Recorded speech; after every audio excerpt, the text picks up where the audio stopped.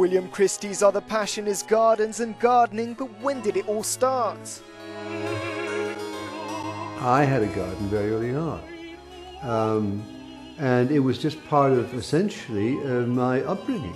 And when I became an adolescent, I found myself going off to visit gardens. I found myself reading about gardens. I found time not only to go off and listen to music, but to go off and live garden.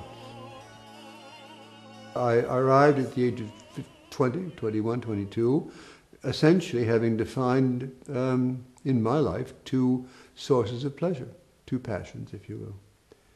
And this garden, which I created from scratch, had been in my head for many, many years. And when I found myself sort of able to begin a garden, which was in 1985, started to pour out about 25 or 30 years of dreaming and daydreaming of what I wanted to do, you see.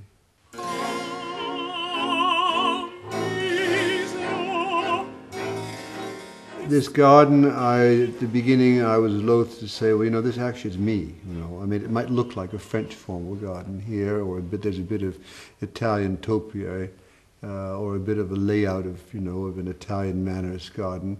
And I'd sort of want to dwell on those aspects. This garden is a pastiche. It involves me. It involves a very strong presence of me. It's a collection of things that I think are compatible and harmonious, but they range essentially from Italian gardens of the 17th century to essentially English arts and crafts or American arts and crafts gardens of the end of the 19th century, you see. And then there's a lot of just new stuff for me. That nature is fickle. Being a gardener, of course, is sometimes being the parent of a very unhappy and unruly child. Nature can also provide miserable weather and make my lovely garden festival of 2015 a rather difficult sort of moment. But then again, nature is nature, and you have to deal with it.